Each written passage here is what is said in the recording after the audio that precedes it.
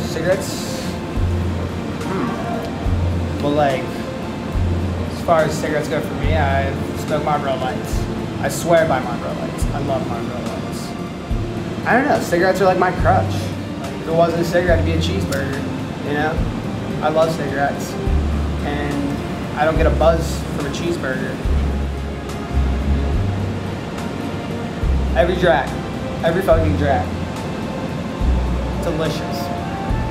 Thoroughly enjoyable.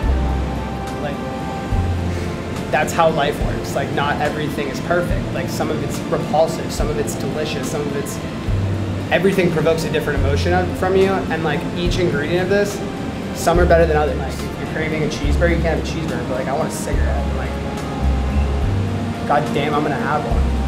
And if you don't like that, like, you can suck my balls.